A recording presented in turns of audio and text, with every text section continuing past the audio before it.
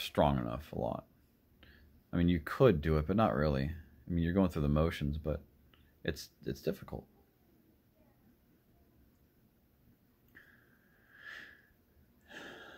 I'm going to call it for now.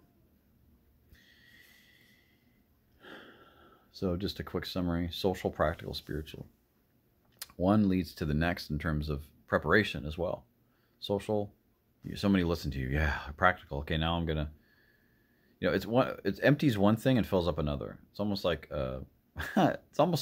you have two blocks of wood and you're trying to get across the swamp. So you put one down so you can step on it, and once you step on it, you get the other one, put it next, and then you take a little step onto the one in front, get the one in back, put it, and then just sort of almost like leapfrogging your way across through life. And that you could think of it that way, and that there is progress. There are layers as consistency reveals layers and accommodates growth. In our family, we have a saying that everyone is aware of a layer. It's like a series of rugs overlapped from, let's say, how would we do this?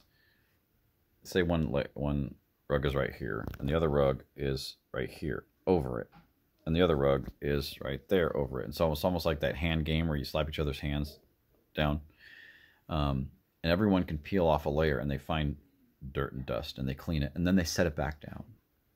Right? Now, that doesn't impede somebody else's removal. It doesn't block them. It just gives them knowledge that what they have to face is not dirty anymore. And then they remove theirs. Oh, wow, that encourages me. Look at what you did. And then they clean theirs.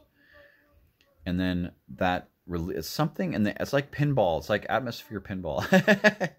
Well, maybe pinball isn't the right word to use. Well, yeah, that could work. We all have flippers. We all have bumpers. Bumpers saying no, flippers saying yeah, this way. And we learn timing, etc. So it's atmospheric pinball. By atmosphere, I mean energy. The energy floating around in the place. Become aware of something, right? That's in terms of function, right? Okay, so as you do that,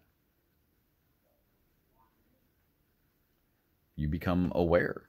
You become aware of more things, and you can take care of more things. And this is a practical application. So, we do have somewhat of a chore schedule, but the needs are the focus here. Anytime you do something, you go to do something, you're going to find a need. That need always requires patience in order to fill, and you can't be patient with others unless you're patient with yourself. So social, practical, and spiritual are always dealing with people. You could be dealing with a little bit of yourself and a lot of others, or a little bit of others and a lot with yourself. Did I just repeat that?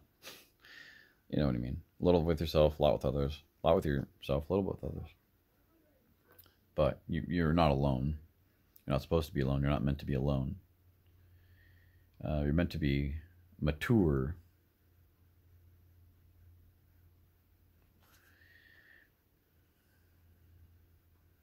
You can't, apple trees, in order for them, is it apple or is it pear? In order for them to germinate, there needs to be more than one planting. They need to be close. They cross germinate, or is that cross germinate? They're supposed to that's how they germinate. That's how they grow. So, I've faced the whole I have to do it alone. There are things that you have to do alone.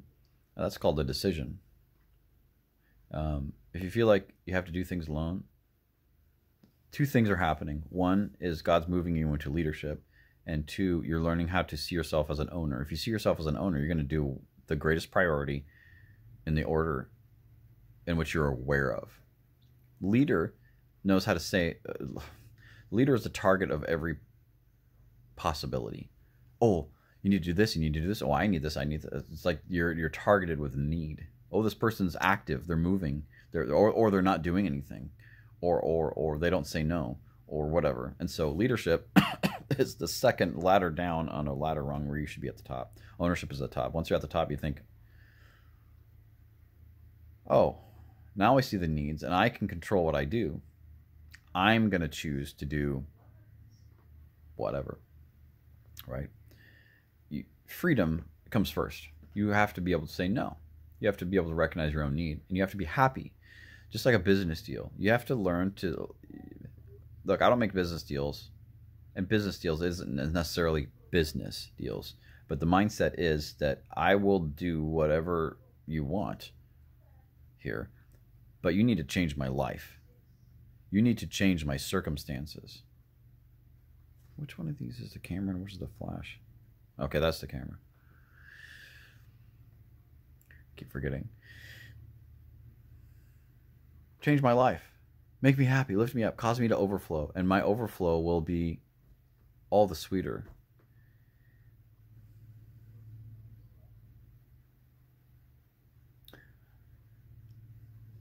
I want to keep going here.